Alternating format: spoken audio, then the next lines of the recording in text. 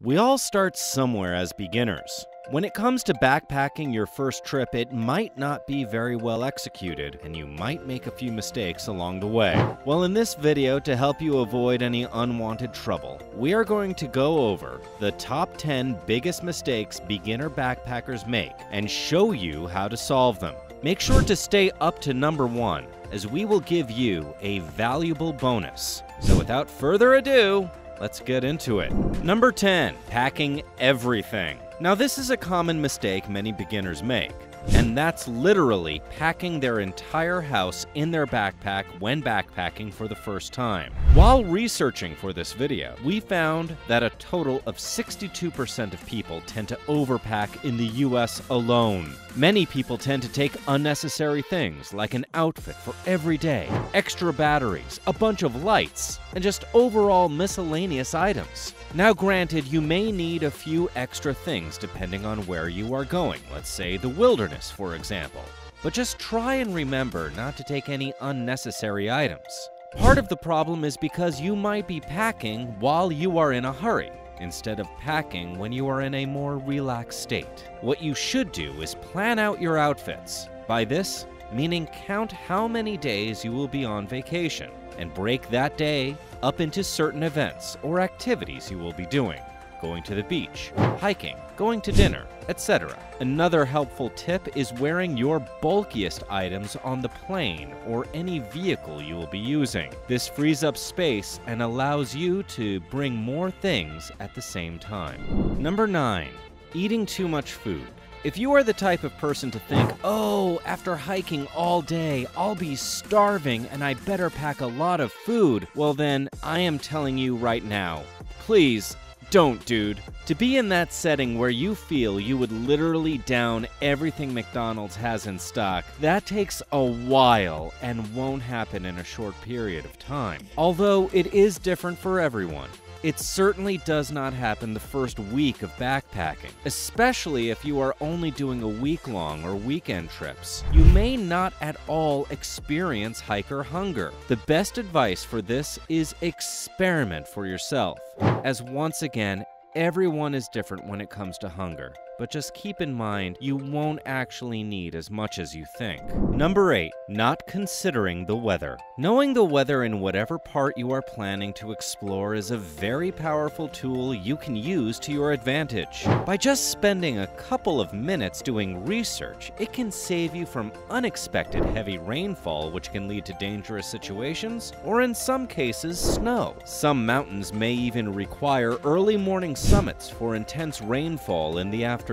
You would be surprised how many times they say the day will be sunny, and when going into the mountains, it is a different story. So please do yourself a favor and check your weather forecasts, as you may be in for a surprise.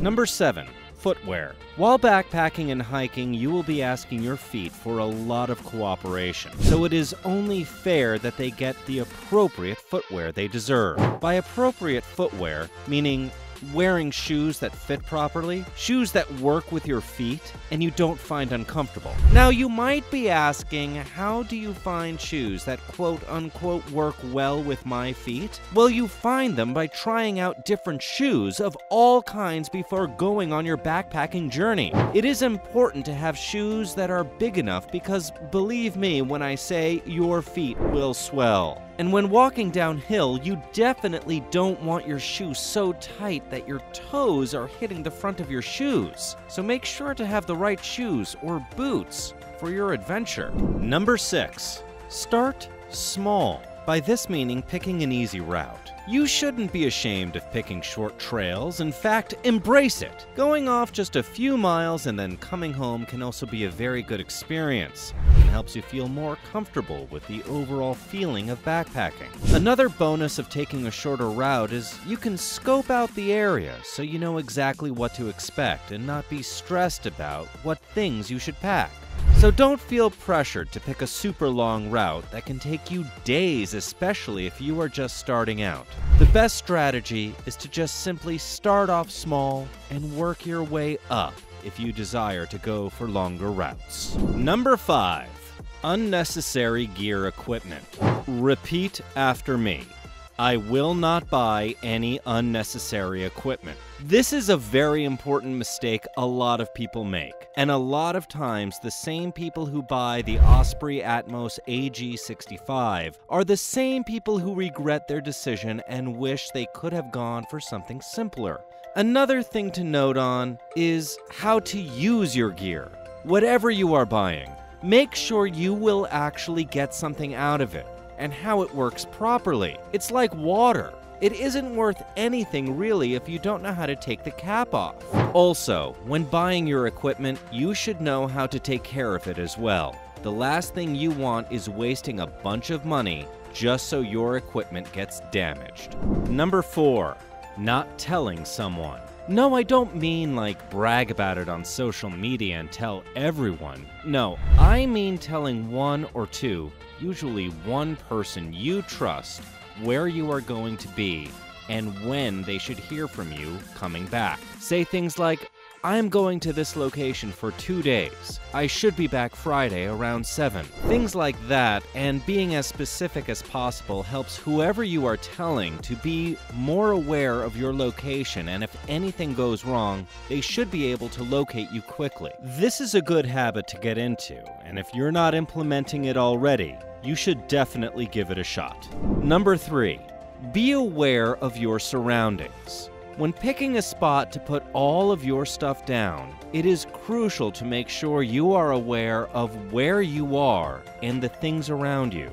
Avoid certain areas with trees that seem to have weak branches, as all it takes is just a simple gust of wind and it can hit your tent. You should avoid places where there is not a lot of flat ground.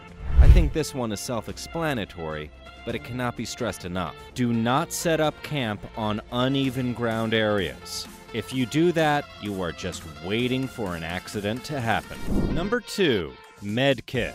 You should always have a med kit with you at all times, as you never know what you might encounter. Knowing how to use everything the med kit offers is a great boost to your overall survival. Keeping it organized is a must, as when you need a bandage or something, you do not want to be rummaging through everything. You should keep it neat and organized so you pull out whatever you need whenever you need it. Now finally, the long-awaited number 1. Enjoy! Yep, that's it. Enjoy. Many people tend to get overwhelmed by all the planning, packing, and all the many things they have to do to get to their destination. That is all fine, but don't forget why you came here in the first place and enjoy yourself. One of the best things about backpacking is the ability to have freedom and do whatever you desire at whatever time. You would be surprised how many people have information about their plane ride home and are worried about being there on time, all at the same time not enjoying the trail they worked so hard to get to. The only way to fully experience backpacking is to fully let yourself release any concerns and worries and simply take in whatever that destination has to offer. Hope this helps. This has been Traveling Cloud, and see you next time.